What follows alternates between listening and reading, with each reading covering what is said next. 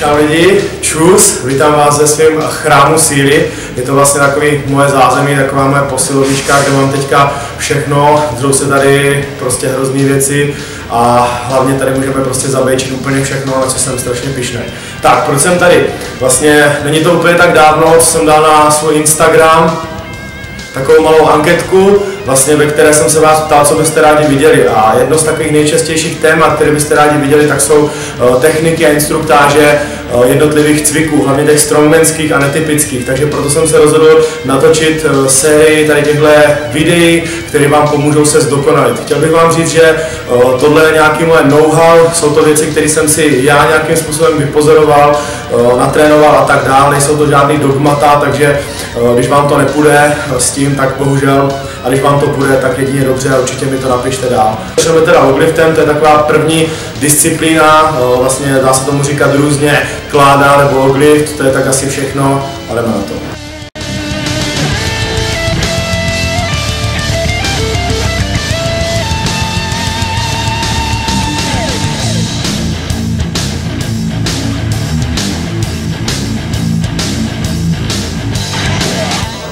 Asi říct takový krátký porovnání mezi logliftem a klasickou osou. Vidíte, že loglift má paralelní rucho, to je takový jako asi hlavní měřítko, jak to poznáte, a taky to hlavně poznáte tak, že loglift je daleko tlustější než normální osa i než třeba exlová osa. K té tloušťce bych se ještě trošičku vrátil, chtěl bych se pobavit o tom, že vlastně standardní tloušťka logliftu je dána 28 cm. Pokud ten loglift je tenčí, jako třeba tady tyhle dva, co tady máme, tady tyhle dva prťavci, tak to není vlastně standardní competition neboli závodní loglift. Takže od 28 cm se může závodit s logliftem, vlastně, který je třeba na mistrovství Evropy nebo na mistrovství světa. Světový rekord v této disciplíně je 228 kg, což je brutalita. Můj osobák je nějakých 178. Doufám, že vám se taky povede navýšit osobní rekord, když si upřesníme správnou techniku. Ideální loglift zvedat z nějakých gumových podložek, třeba tady z těchto gum nebo na nějaké platformě. Je to hlavně z důvodu bezpečnosti a taky z důvodu toho, že kdykoliv můžete ten loglift pustit. Nikdy, když vám loglift bude padat nebo cokoliv činka, když bude padat, nesnažte se ji chytit ve vzduchu, nejste supermani, ani mně se to kolikrát nepovede a hrozí velký riziko zranění. Takže proto tady ty gumy. Tak, začátek teda je tak, že si loglift mírně nakloníte, jakože ho otevřete od sebe, držíte uprostřed těch madýlek a ucho by mělo být opravdu pevné. Není to v prstech, je to opravdu festovně v dlaní. Postavení chodidel by mělo být na šířku minimálně pánve, může být klidně širší, je to kvůli balancu. Takže když se podíváme na ty nohy, tak ty nohy tam přijdou takhle, dejme tomu na šířku pánve. Netáháte do oblouku, taháte ho na sebe a první fáze pro vás bude dostat ho do úrovně pánve, sem, přitlačit ho k sobě a skončit takhle. Když jsme přemístili na stehna, tak je důležité, aby jsme dali lokty nahoru od těla a nestáhli je takhle. Tak. A pomocí pánve takzvaně vyšoupneme loglift na hrudník. Tak, máme loglift pevně opřený o tělo, neměli jsme ho nikdy držet v rukách.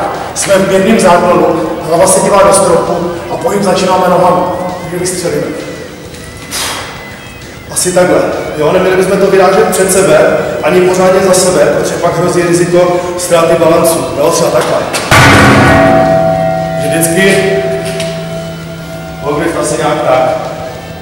Neměli bychom ho vyrážet před sebe, protože nám pak může jednoduše spadnout. Tohle byla nejčastější technika, jak dostat loglift nad hlavu. Těch technik je samozřejmě víc. Můžou tam být spěrecké nůžky, které jsou hodně náročné na balanc. Může tam být podskok s nějakým push pressem nebo push jerkem. Může tam být samozřejmě striktní vytlačení, tak jak to dělá Eddie Hall, anebo tam může být viper press.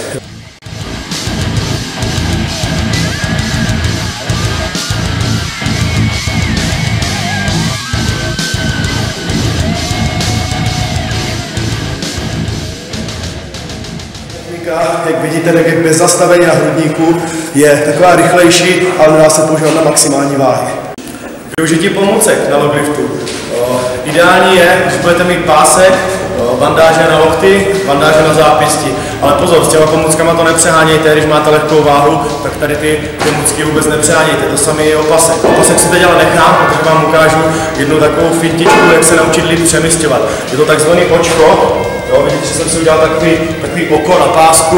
Jo? Prodávají se i speciální pásky, jako je třeba tenhle, který tu mají takový zářez, ale já jsem teďka hodně hubený, takže si ho musím takhle přehnout. A to očko se používá na to, abyste si na to ten loglift položili a líp ho vystřelili na hrudník, jako třeba takhle. Ale pozor, musíte s tím očkem dostat po ten loglift. Jo?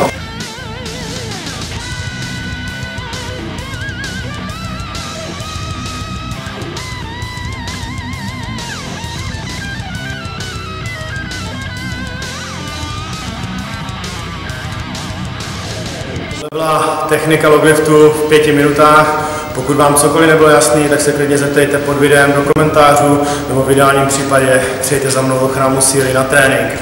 Těším se na vás a makejte. Čau.